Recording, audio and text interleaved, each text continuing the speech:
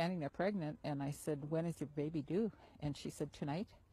And I said, oh my God. And I got all panicky, and she said, please be quiet. She said, I don't want an ambulance to come in here. I'm fine. I'm going to take care of it. And so she did. The baby's name is Mni Wiconi, which is water is life.